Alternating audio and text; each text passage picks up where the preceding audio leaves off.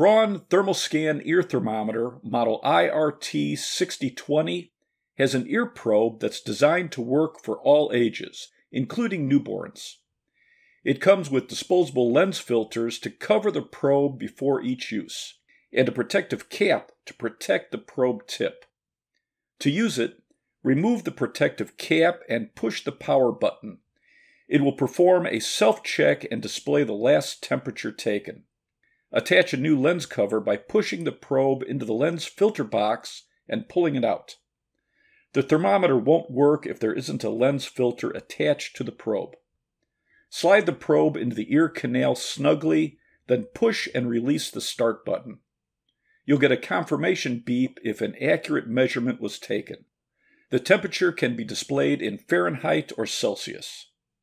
Press the eject button and dispose of the old lens filter, then put on a new clean lens filter. Cover the probe with the protective cap for storage.